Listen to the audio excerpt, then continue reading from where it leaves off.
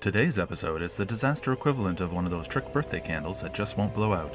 So, if the idea of close, intimate contact with insects, arachnids, and reptiles bothers you, today's episode will bother you a lot.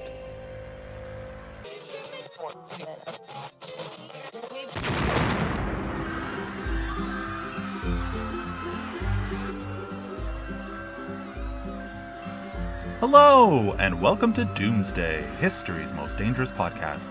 Together, we will rediscover some of the most traumatic, bizarre, and awe-inspiring but largely unheard of or forgotten disasters from throughout human history and around the world. On today's episode, you will hear tell of a plague of terror being cleared away by the cleansing mercy of a volcano, and people voluntarily jumping into boiling water on purpose because it was the best of all available options. This is not the podcast you play around your kids, or while eating, or even in mixed company, but as long as you find yourself a little more historically engaged and learn something that could potentially save your life, our work is done. So with all that said, shoo the kids out of the room, put on your headphones and safety glasses, and let's begin. I hope you brought your parasol and strolling galoshes. Today we will be visiting St. Pierre, a beautiful colonial port town tucked into the quiet northwest corner of the French Caribbean island of Martinique, about halfway between Dominica and St. Lucia in the Lesser Antilles of the westward islands of the Caribbean. 120 years ago, St. Pierre was one of the largest towns in all the Caribbean, known for its lush gardens and landscaped courts that stunned visitors. Crinolined ladies and straw-hatted men strolled down cobble lanes as horse-drawn trams clip-clop by past red-roofed masonry houses with wrought-iron balconies that ran all the way to the sea. It had the most modern amenities available, such as electricity, streetcars, local phone, and international telegraph lines. It was busy and alive, and extremely attractive. Visitors raved about its civility and charm. They called it the Paris of the Caribbean. If you were trying to find a downside to St. Pierre, it would probably be the casual racism, and the fact that it sat in the shadow of a 1,400-foot tall mountain. If you're worried the people of St. Pierre were chilly or something, I promise you that will not be a problem. Our story takes place in 1902, and back in 1902, Martinique was ruled by an ultra-conservative white supremacist party called the Békés, which roughly and unimaginatively translates into white people. The Békés held power, but because non-whites vastly outnumbered the white population, a more representative socialist party had been growing in popularity by the day. They were led by a young African lawyer named Ferdinand Clerk, and he fought for the same basic land and labor reforms shared by all free people. With national elections only a week away, if Ferdinand Clerk won, the balance of power would have shifted in Martinique. People of color would find themselves empowered, and once word of this spread, other French colonies in the Caribbean would begin to fall like dominoes. Pearls were clutched from Fort-de-France all the way to actual France. The stability of the entire region was at stake, and responsibility of stamping out progress fell to the governor, Louis Moutet. I'd go into detail on his rich, weird history, but he was the voluntary head of a white supremacist political party. That's all you really need to know. Moutet needed to sway the election by any means available, including but not limited to election fraud, voter intimidation, unprecedented displays of stupidity, and short-sightedness. We'll come back to that, but first, let's get back to the volcano. Mount Pelée had put on quite a little show back in 1792, then it showered northern Martinique with fine ash back in 1851. But other than this and the rare minor tremors of coughs here and there, Mount Pelée had been as sturdy as a rock for as long as anyone could remember. It was a volcano quietly enduring some kind of performance anxiety or a reptile dysfunction. The study of volcanology was barely in its infancy, and the collected predictive abilities of the time said that Mount Pelée would probably never ever erupt ever again. If you've ever been to a science fair, you probably already know how liquid magma or melted rock makes its way up from the Earth's core. It builds up under the surface as it tries to force its way through until the surface tension gives away, and boom, you've got a volcano. Back in 1902, everything we knew about volcanoes came from observing gentle beasts like Kilauea and Mauna Loa. Big, low-sloping mounds built up by lava over time called shield volcanoes. Volcanoes like these often spew lava slow enough to walk right up to, so people believe that if Pelée ever erupted, any lava would calmly make its way down the deep-set gorges trailing from the summit to the shore without any muss or fuss. Pelée itself was patchworked with cane fields, brightly painted homes, banana and sugar plantations, and even a rum distillery, and those gorges carried fresh water from the summit to the sea. It was idyllic, a thing of beauty to behold. Then, the end of April came. The whole thing started just before May with a tremor. Just a little jiggler, really. People noticed steam and sulfur began wafting over the top of Mount Pelée. Now, for everyone who's already thinking we're about to talk about a terrible volcanic tragedy, maybe we will, but the point of today's podcast is that there are things worse than volcanoes. Bizarre barely covers what we're about to discuss. Remember the Bécés? Elections were less than 2 weeks away, and Moutet had been so worried about making sure people of color didn't take part, it hadn't occurred to him that he might have to simultaneously fight to make sure white people stayed around long enough to vote. Making sure white people felt like everything was fine was about to become his full-time job. The Rivière Blanche carried rain and groundwater from the top of Mount Pelée to the shore just north of town, but its normal traditional flow had gone haywire. One moment it overflowed its banks, other times it dried up completely, and in the background, the mountain increasingly fumed sulfurous gas. If you've never had the chance to huff sulfur, you really are missing out on a terrible experience. It's quite pungent and impossible to ignore. It was said that the smell of sulfur was so strong that horses in the streets stopped and snorted, and some even dropped dead from suffocation. People wore wet handkerchiefs as masks to protect themselves from the strong fumes, but the government felt that masks would only worry people, and so they were demonized in the press. If you can imagine such a thing.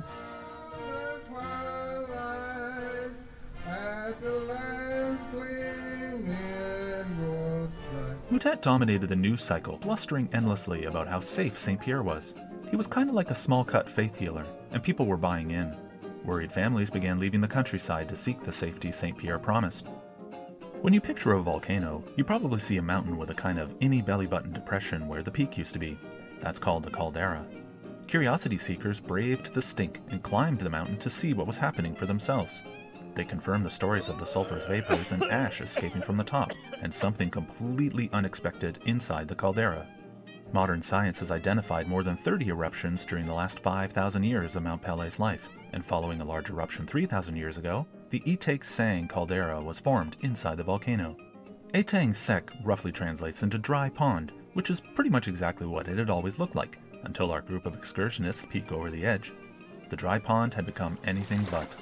Groundwater had been forced up and into it by powerful forces hiding beneath the mountain. The dry pond was now a small lake, about 180 meters or 590 feet across. They also told of the sound of a cauldron of boiling water rumbling from deep underground. Bad omens all around. Let's say right off the top that no one can predict volcanic eruptions. You can predict the date of a volcanic eruption as well as anyone else, and you've probably never even considered this as a job option before. Swarms of earthquakes often precede an eruption, but the warning they give could be months or years ahead of schedule. Earthquakes can happen without an eruption at all. Eruptions can happen without an earthquake at all. If you read chicken bones or tea leaves or can just throw a dart at a calendar, you'll have the same success rate as predicting an exact time as science. While Pelé kept getting noisier and gassier, the battle for the hearts and minds of the voters continued. Moutet set up a commission to study the volcano. It was led by a school teacher of sorts. He may have been a flat earther. They were placing the date of the next eruption around 1986. But on May 5th, the sky grew dark as the sun disappeared behind what was by now a dark pillar of constant billowy smoke, and the mountain quieted. Since it first announced itself, aside from the odd rumble and grunt, Pelé mostly kept to itself. No real bark, no real bite, and now it appeared to be shutting down. But just as people were starting to enjoy a moment of peace and calm, Pelé barked hard. It suddenly and unexpectedly kicked things up a notch, releasing a furious torrent of ash and smoke and a deafening blast, like the firing of a cannon, which ironically woke everyone sleeping and caused everyone already awake to faint. So how loud can a volcano get? Sounds a funny thing. It's measured in decibels, but decibels are tricky to really appreciate because they work on a kind of sliding scale. 3 decibels is as quiet as the human ear can detect. 10 decibels is said to be twice that loud. But what does twice as loud really even mean? Twice as loud is the same as the difference between a dishwasher and a vacuum cleaner. The human threshold for pain is about 130 decibels. In 1883, a volcano in the Sunda Strait near Java called Krakatoa made the loudest sound ever heard in all of human history. Krakatoa burst eardrums 40 miles or 65 kilometers away. The sound traveled all the way around the world repeatedly and was clearly heard 3,000 miles or 4,800 kilometers away. If it had happened in London, England, it would have been clearly heard in eastern Canada. The closest recording was made at 180 decibels of sound at a site 100 miles or 160 kilometers away. Volcanoes are hands down the loudest thing the planet can do to itself. Even a non-eruptive explosion can be shocking enough to ruin underwear for miles. All eyes were on the mountain and the sky above, which now glowed orange from the caldera below. Large balls of flaming magma cut dramatic arcs across the sky. It was doing things people simply didn't understand, like the fact that it shone orange meant that whatever it had coughed up cleared a path straight from the summit through to a magma chamber, leading all the way to the Earth's molten heart. Ash and pumice continued to rain for miles. Most people would only really worry about having volcanic rocks falling on their houses, and we will come back to that, but simple ash and pumice can be just as damaging. Even a few inches can be heavy enough to crush a house or sink a boat if not shoveled clear. Birds had been found dead, killed in flight by the sheer weight of ash pulling them from the sky. Visibility had been reduced to a few meters at points. People staggered in the streets as if stricken blind, crying and praying for mercy and forgiveness. But Moutet kept a smile on his face. His skipping record message of assurance that St. Pierre was safe meant that the streets were becoming clogged with refugees from the surrounding hillsides. He was trying to keep white people in town, not drive non-whites closer to the poles. Magma deep underground melted and destroyed everything on its way to the surface. It creates tons of superheated, toxic, corrosive, and asphyxiating gases as it does, and all of it looking for somewhere to go. In this case, it bursts through ground vents in the countryside, which is fine, unless you're a plantation worker standing directly above it when it happens. The f*** is that? Let's not gloss over this point. It is the considered opinion of this podcast that there are not a lot of great ways to die of unnatural causes. And although being steamed to death doesn't sound so bad, you would be wrong. Steam burns aren't like flame burns. In less time than it takes for fire to burn skin, steam will cook the underlying layers of flesh using a little something called the latent heat of vaporization. When an ounce of steam condenses to an ounce of water on a body, it immediately releases enough heat energy to raise 10 ounces of flesh to the boiling point. The hotter the steam, the stronger the effect. Thank you, but no. Most of the workers killed that day may have been flash cooked. Governor Moutet was a novice in the field of theoretical geophysics, and even without access to mathematical models or computers, he was able to pull the following purely and directly from his ass. Because science, the internal pressures affecting Pelée would now be relieved, and it would re-enter its dormancy shortly. Except that's not how volcanoes work. On May 6th, following another earthquake, part of the crater collapsed, releasing a torrent of scalding water, boulders, and mud, which screamed down the mountain at 60 miles or 100 kilometers an hour. This kind of volcanic mud flow is called a lahar, and this lahar flooded a sugar works plantation and carried away everything but the chimneys, including about 150 people, out to sea.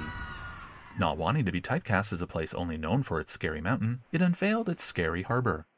Telegraph operators found that the undersea cables that connected them to the outside world had gone silent, and a steamer captain reported fish floating belly up in the sea. Undersea earthquakes have been powerful enough to sever the cables and kill the fish.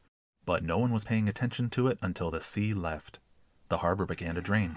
Water retreated away from the island, revealing years' worth of shipwrecks and lost cargo. But rather than rooting around for booty like pirates or trash pandas, the people of St. Pierre retreated to higher land. They were well aware of the connection between a retreating sea and the threat of a tsunami. They knew nothing about volcanoes, but they understood the fundamentals of tsunami mechanics. When water returned, it swamped the waterfront to a depth of 5 feet, causing damage but taking no lives. The government applauded nature for cleaning the streets and assured everyone this is fine.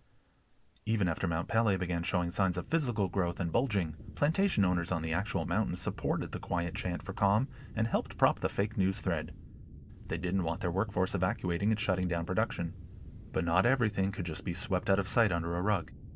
Because 1902 was Martinique's 2020, refugees from other areas were terrified by the sight of mudslides of boiling groundwater carrying trees, boulders, and dead animals straight through the heart of St. Pierre and ran to the harbor with the obvious goal of catching anything seaworthy the hell out of there.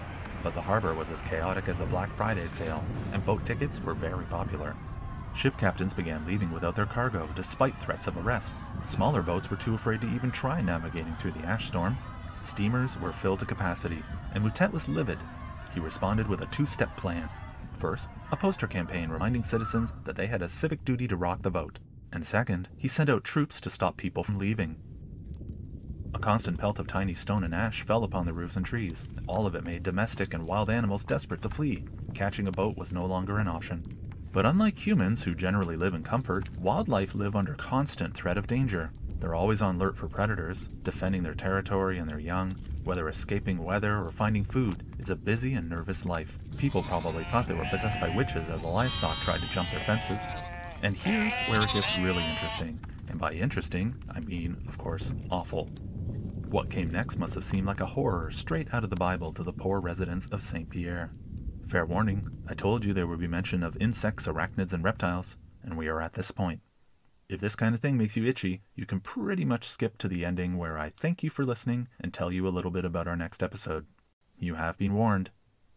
The mountain kicked into yet a higher gear, and the increase in internal volcanic and seismic activity sent every living thing still on the mountain scurrying and scrambling down its slopes.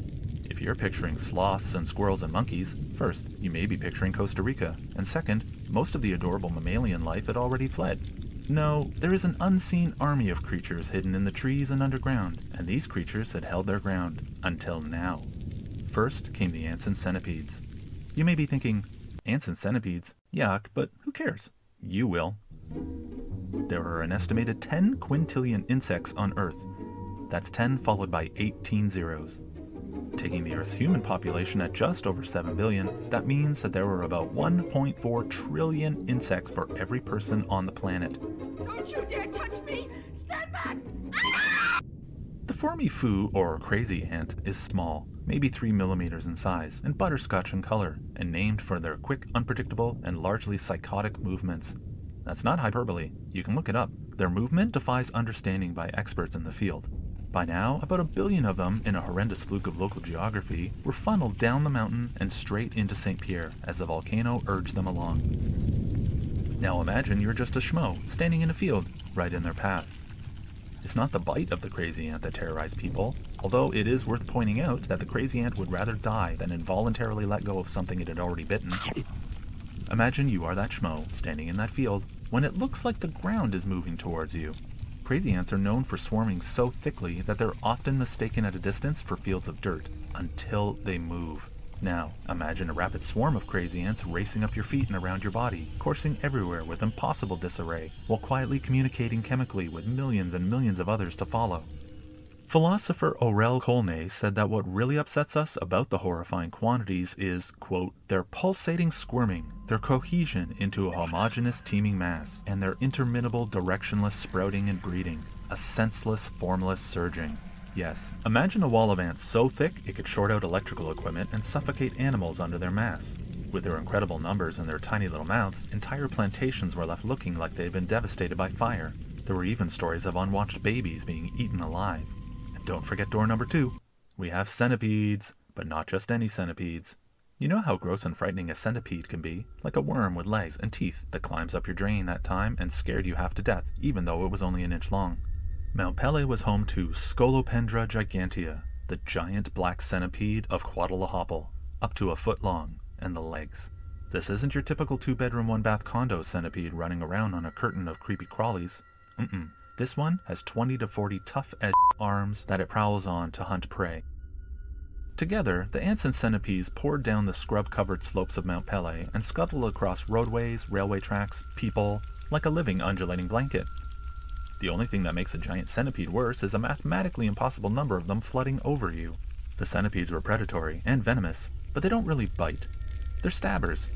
They have 2 large fangs called maxillopads that they can roll up and shivvy with that double as a venom pump, straight into your wound. So you're thinking, tuck your pants in your socks and you're ready to rock. Not today. Giant black centipedes are strong enough to stab through shoe leather. You would need a suit made of at least 2 layers of shoe leather to stand a chance, and good luck running for your life in that. And yes, they are carnivorous. Their venom wreaks havoc on the cardiovascular, respiratory, and nervous systems. A single dose of centipede venom isn't lethal to humans, although it can kill creatures 15 times its size in 30 seconds. So at a minimum, a single centipede bite is painful and usually means a trip to the hospital. But what happens after your 500th bite? I asked around, but nobody really knows, and no record of it exists in St. Pierre because of something completely unexpected coming up shortly. Now imagine you're a field worker, minding your own business, ignoring a volcano as hard as you can, when you find yourself staring at unrelated earthen horrors Voltroning together before your eyes and coming your way with frightening speed, quickly overrunning and swarming over every inch of your body in a claustrophobic blanket of existential horror. These were their first victims, and now with a taste for human blood, the swarm poured straight through the Gurin sugar works, flooding through open windows and filling the space.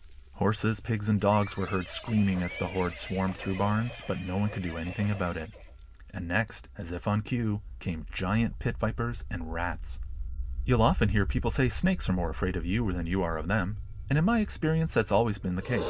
Of course, I've never had a 6-foot-long snake fly out of a tree at my face like a bolo or an animated scarf and pepper me with nibbles. The venomous pit vipers are described as irritable, fast-moving, and easily excitable, which is one reason you won't find them at PetSmart. And they come with the ultimate horror monster accessory, hinged fangs. Fangs that stay folded up against the roof of the mouth until you get in their way. Then they switchblade down and either stab you where you stand or spray venom at you from 6 feet away.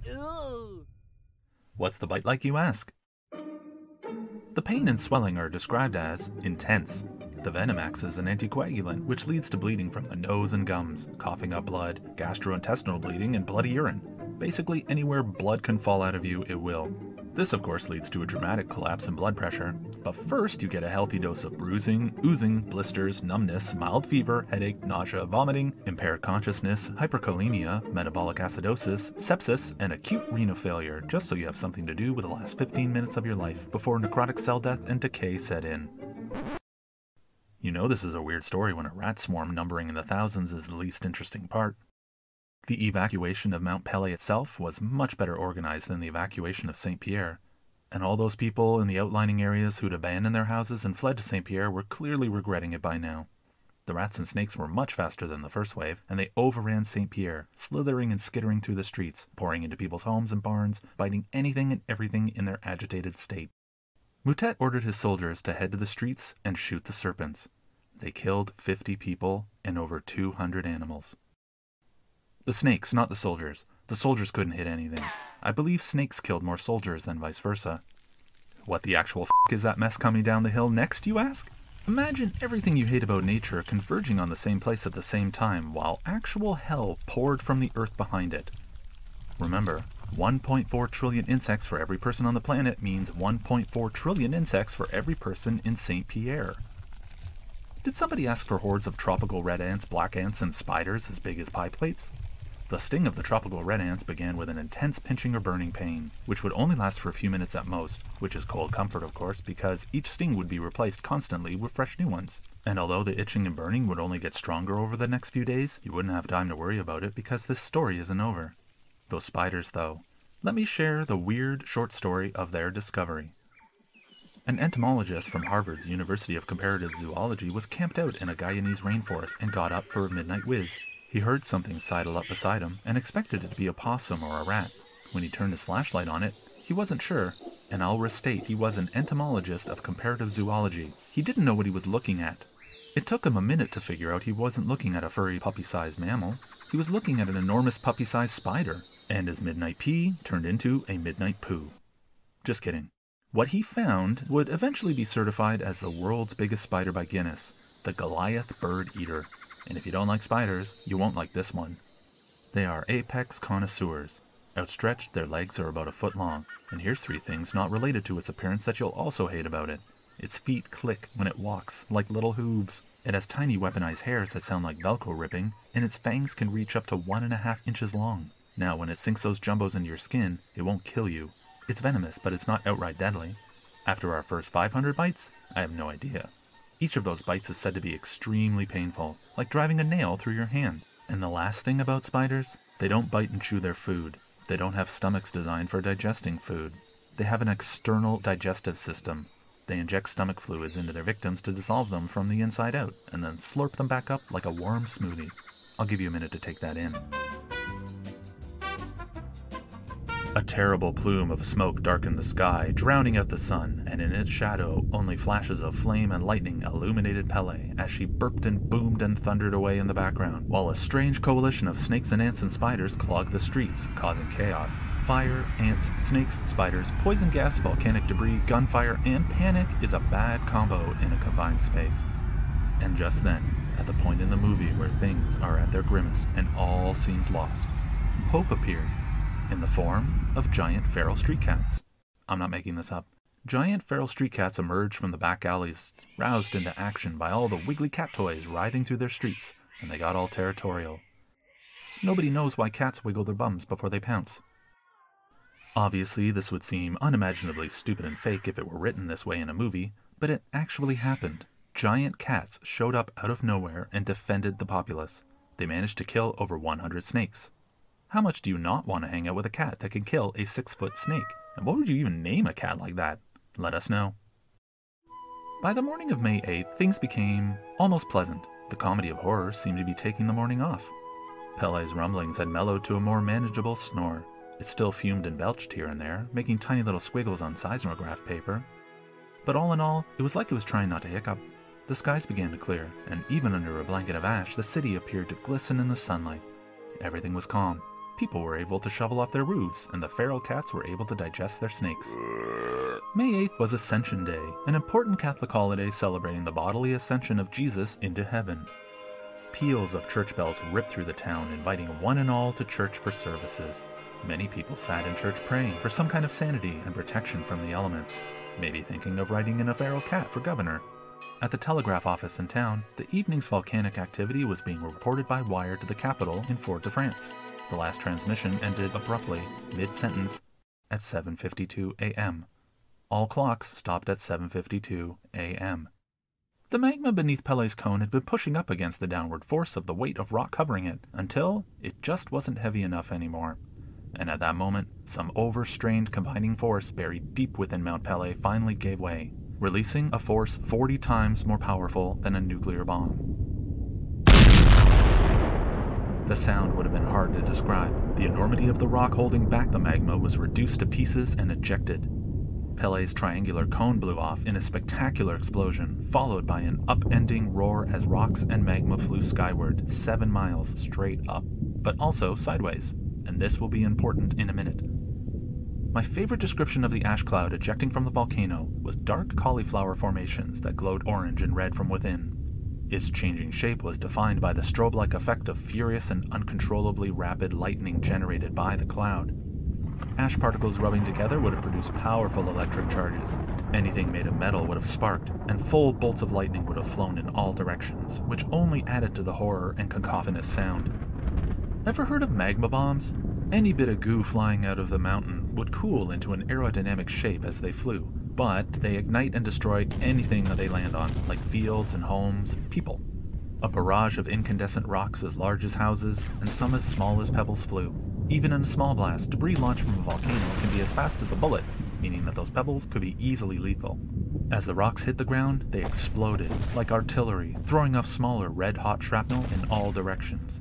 And it's not just that people are hit by these rocks, it's that they're hit by rocks so hot that they amputate or leave cartoonish holes through whoever they touch. And then, because never say worse, the same geographic flukes that drove the tsunami of insects straight through the heart of St. Pierre was about to channel something arguably worse. If you've ever seen images of the 1980 eruption of Mount St. Helens in Washington state, the eruption shot up and sideways following the path of least resistance created by a weakening in the side of the mountain earlier. And the same thing here. The side of Mount Pele, weakened by gas vents and lahars, came apart, pointing right at St. Pierre.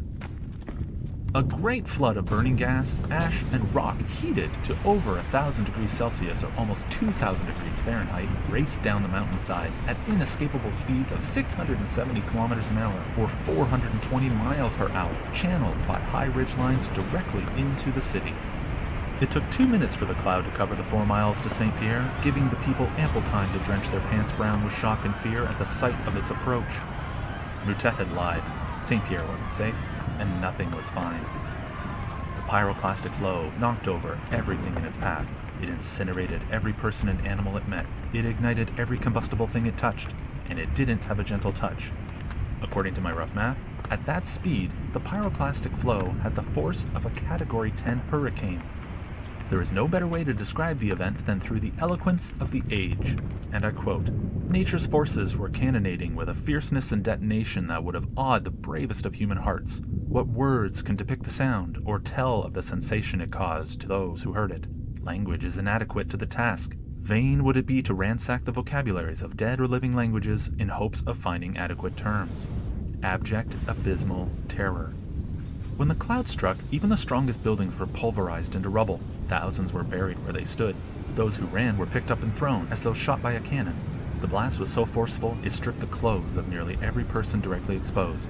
Massive stone statues had been blown several meters from their perches, as people were being roasted to ashes. hundreds threw themselves into the sea. Their scorched flesh sizzled as it hit the water, and their screams were described as weird and inhuman, like the crying of seabirds in distress. A single breath of the cloud was enough to reduce human lungs to something closer to seared prunes. The pyroclastic flow roared through the town for 3 full minutes. As the gases dissipated slowly, oxygen returned, and that's when everything even remotely flammable burst into flames. Before long, what remained of the town became a firestorm. Most of the victims had been killed instantly or within minutes of the disaster. Some less fortunate souls closer to the edges or fringes of the blast lived for hours or days in excruciating pain before passing.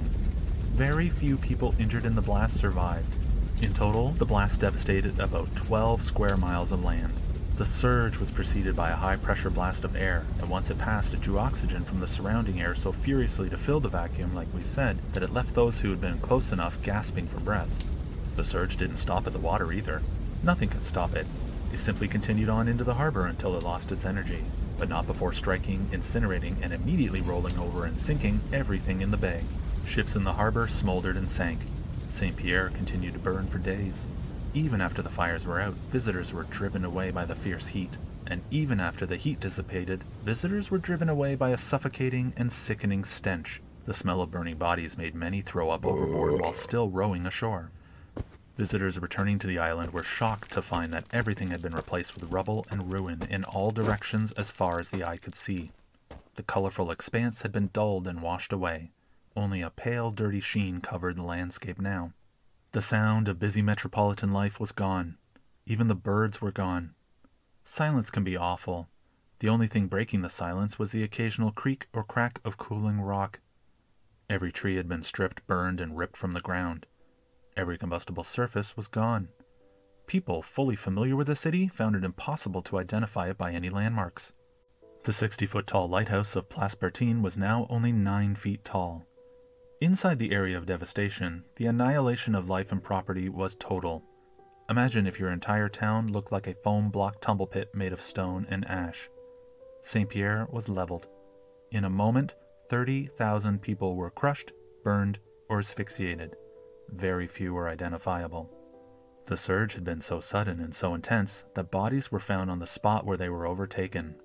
They were found with an equal mix of calm and anguished contortion, which marks the speed of the disaster. There was no chance of escape. Before we explore this, I want to encourage you to check your smoke detector. And if you have a personal history with burns, burn victims, or just squeamish about the process, avoid the next minute in any way you choose. Most people killed in a fire die from smoke inhalation and asphyxiation. And according to the most vile grad student thesis in history, the next best way to die in a fire is to breathe flaming hot gas or fire, burning your lungs to a crisp and killing you very quickly. But what if you were in this situation, partially protected by a building but surrounded by intense heat and fire? Good news, bad news. First, your skin will burn, which will be excruciating, but only until your nerve endings are burned away. Depending on what you're wearing determines how quickly you'll actually burn. If you're wearing thick wool, you'll probably cook for a while. If you're wearing a synthetic fiber, you're probably going to go up like a candle. Even if you're wearing a fire suit, meaning safety gear and not some imaginary flammable 3-piece garment, you'll probably pass out from heat stroke and suffer a heart attack. Most of the bodies found in St. Pierre took on a boxer's stance. This is where the heat causes muscles to contract, making the limbs coil up in old-timey boxer poses. Bodies looked like human forms clumsily carved from charcoal. There were also times where the boiling fluid and brain matter force a hole in the skull to relieve the pressure. People rarely survive pyroclastic flows. If you ever find yourself in the path of one, the best advice for surviving is to barricade yourself in an airtight building and hold your breath until the flow passes. It's not much of a plan really, but it'll give you something to do with the last few minutes of your life. The most callous piece of advice I came across in volcano survival research is that if you find yourself horribly burned but still alive, screaming is a good way to maintain consciousness. The survivors could be counted on one hand that had had most of its fingers blown off. Sailors who had been thrown from ships by the impact of the blast had been badly burned and clung to wreckage. Most didn't survive, dying from infection or shock before they could be found. In the village of La Carbe, shielded from the fiery cloud by a high ridgeline at the southern end of the city, there were more victims, also horribly burned. Few of these lived longer than just a few hours. The most interesting story was a completely unexpected miracle, of sorts. Louis Auguste Cypris, who went by the name Samson, and later went by the name Ludger, was being held in a prison in St. Pierre for murder, or street fighting, or drinking. The sources vary widely. Whatever the case, he was being held in solitary confinement after attempting to escape in a thick stone tomb-like structure in a courtyard behind the jail. It was extremely well built, all to deprive a single person of freedom, sunlight, and air. After St. Pierre was destroyed, the only things left standing were part of a church wall that sat parallel to the blast, and this one unusually robust jail cell. When he was found several days later, he had been very badly cooked in his own private human pizza oven. Cooked, but alive. The thick-walled windowless construction of the cell and the fact that it faced away from the volcano saved his life. Stories of his crimes ranged from being drunk to fighting to straight-up murder. But with all print records of Samson's crimes turned to ash and all character witnesses likewise, he was pretty much free to go. One version of the story had him up for execution on the day of the explosion, but the mountain decided to kill everyone in St. Pierre instead. Either way, having outlived the entire judicial system of St. Pierre, his sins were pardoned, and he spent the rest of his days touring the world with the Barnum and Bailey Circus as the lone survivor of St. Pierre. You're probably wondering about the swarm and the governor. First, the swarms. The following is heavily editorialized. Nowhere else have any historians described the elation anyone would have felt knowing the plague of terror had been cleared away by the cleansing mercy of the volcano. Mount Pelée has to be the only volcano in history to receive this particular kind of unique praise. And Moutet? How did Moutet die? Well, like a coward, of course. It was reported that as Moutet and his cadre of commission members fled the island, their ship was swamped by overwhelming hurricane-force winds of fire before capsizing. Their skin would have burst into flames as they were forced into the water, which was no real mercy because the sea had already been superheated to the boiling point by the pyroclastic flow. So, if you've been keeping score and you think drowning in boiling water while on fire is a fitting end for this jackass and his cronies, give yourself a point. But if you think that was too much for the man, remember this. First, while most people tried to flee with their families, Moutet fled with his cabinet members. He left his own wife at a hotel, which was obliterated by the eruption. Second, the lives of 30,000 people were thrown away to feed the personal ambition of an overactive busybody who didn't want to lose power to a black guy. The people of St. Pierre were killed by racism. But also fire and lava and smoke and snakes and centipedes.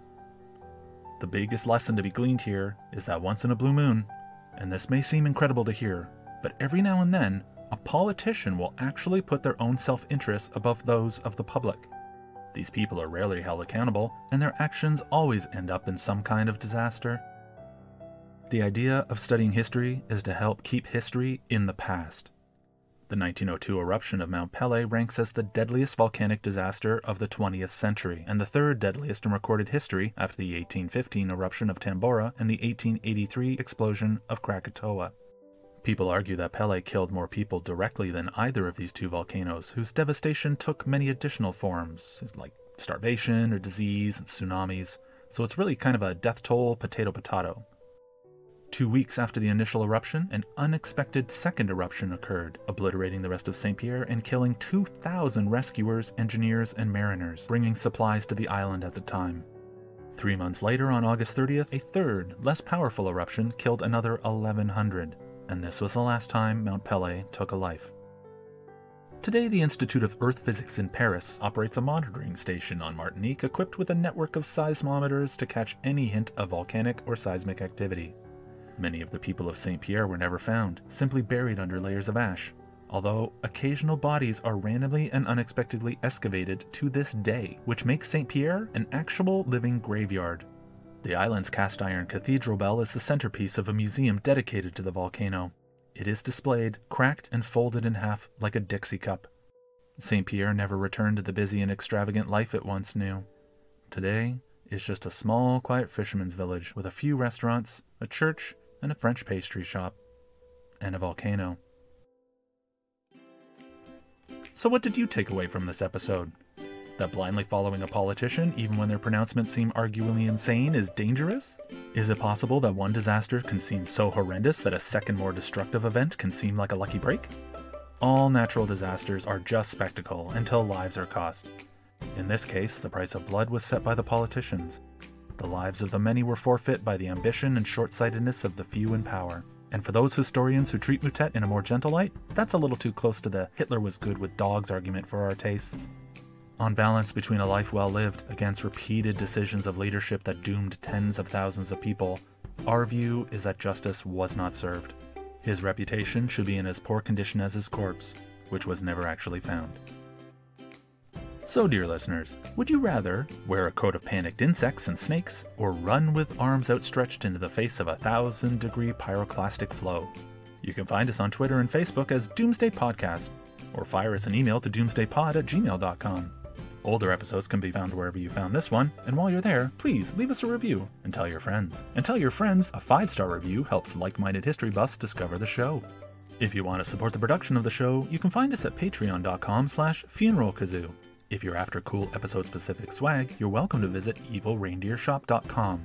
But if you can spare the money and had to choose, we ask you to consider making a donation to Global Medic. Global Medic is a rapid response agency of Canadian volunteers offering assistance around the world to aid in the aftermath of disasters and crises. They're often the first and sometimes the only team to get critical interventions to people in life-threatening situations. And to date, they've helped 3.6 million people across 75 different countries. You can learn more and donate at globalmedic.ca.